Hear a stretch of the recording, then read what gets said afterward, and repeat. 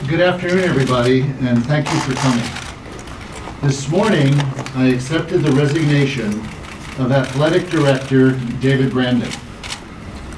Dave feels that it would be in the best interest of our student athletes, the athletic department, and the university community if he moved on to other challenges and allowed the important work of the department and the university to continue without daily distractions.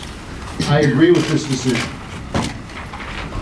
I've spoken regularly with Dave over the last few weeks, and we both want what's best for Michigan athletics, which is to be able to pursue the highest levels of excellence in all aspects of our programs, to support our 931 student athletes, and to enhance the strong bond that athletics has helped the university foster with our students, our alumni, and our fans. I believe Dave has always had the best interests of the University of Michigan in his mind and in his heart.